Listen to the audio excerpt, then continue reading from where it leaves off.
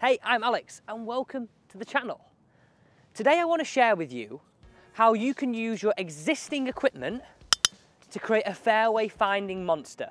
So if you're a golfer who slices this golf ball out of town, you may have tried every single technique under the sun. Well, you should look at this. We're getting close to Christmas, aren't we? It's round the corner, so I thought it was about time that we did another giveaway. So I'm going to give you a chance to win a Cobra Radspeed driver just like me. It couldn't be any simpler to enter this, right? Subscribe to my channel, like this video, and comment down below, pick me. Winners will be picked at random and can be anywhere in the world. You get your hands on a driver just like this on the run up to Christmas. Wow. Okay, let's get into the 3 customizations that you can do to your current driver that are going to help you create a fairway finding monster. So the first 2 things that I want you to do is, well, grab your adjustable tool. Let's make sure that your driver is lofted up. So my driver's currently set on 10.5, and if you've got yours a little bit lower and you're slicing the golf ball, that's doing you no favors at all. So let's get this driver lofted up to around 10.5. In my opinion, if you're struggling with driver, more the merrier. Now there's also something else I want you to do. I want you to swap your driver shaft with your fairway wood shaft, okay? This is just one of the first customizations I want you to make. We're also going to talk about how using lead tape can help move the center of gravity on this golf club to close this face and square it much easier. So, first things first. That was really not smooth, Alex. First things first, let's get this swapped over. What benefit does it have making this shaft shorter? Well, my driver length shaft is roughly around 45.5 inches. This is like 41.5 to 42 inches. So making it a little bit shorter actually makes what I think this club head so much easier to control. Think about it logically, right? Right, think this. How much easier is it to hit your 7-iron straighter than it is your 5 and 6 iron?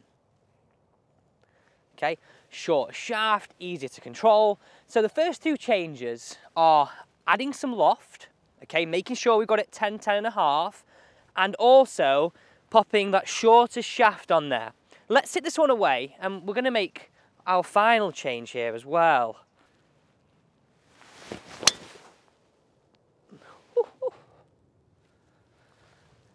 I mean, that is what it's all about.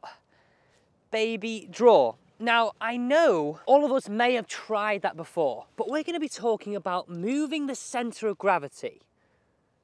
Okay, let's get into the next customization, which is really going to help you control this club face even more.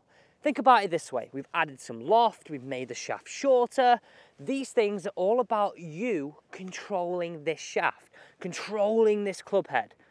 And what makes up, well, with a driver, 80 to 85% of where this ball goes and the curve it has is where this club face points.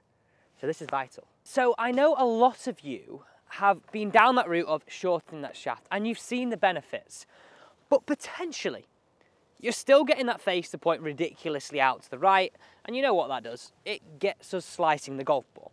So what I want to show you now is how we can move the center of gravity of this golf club. So let's just get a little bit techie. So most modern drivers have adjustability, right?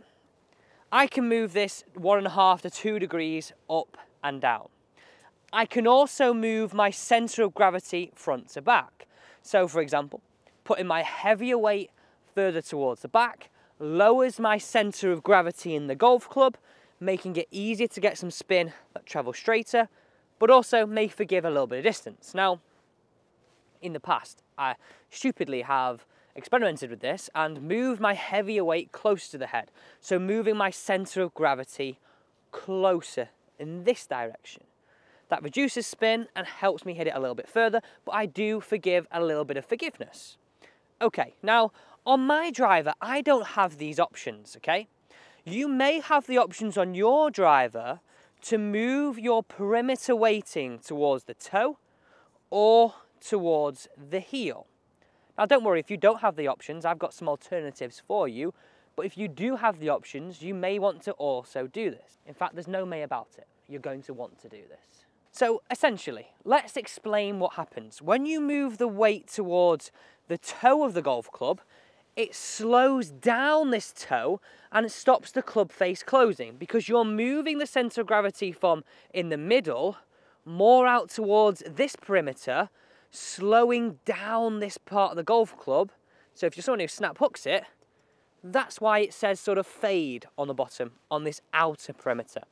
Now, moving on to you slicers, this is the reason why we're here on this video, is if we had the option to move our weight towards the heel of this golf club, we then, okay, slow down this heel, but then speed up this toe. So we're more likely to get this club face to be closer to square or even close, which for most of us isn't a bad thing, because we're moving that centre of gravity from the centre of the club face towards the heel. Now, you eagle-eyed viewers will notice that I already have one piece of lead tape on here.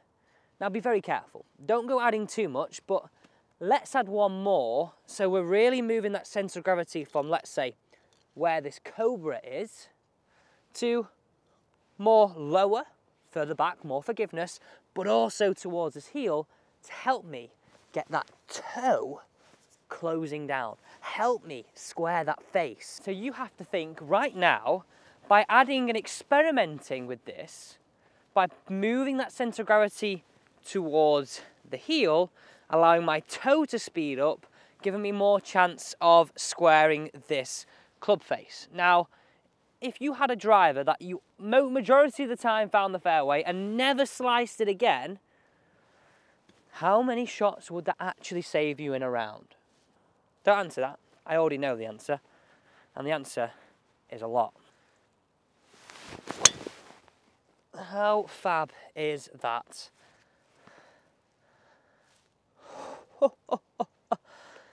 You have to give this a go. I honestly think I have found the fairway finding monster. Make it shorter, add some loft, and experiment by moving your centre of gravity towards the heel of this golf club if you are a slicer. Okay, just do the opposite if you are someone who hooks the golf ball. First off, if you do have a golf club which has perimeter weighting, experiment with that first and then move into adding some lead tape. So you customise your driver in 3 simple steps to make it more forgiving and a little bit of a beauty fairway finder. Thanks for watching.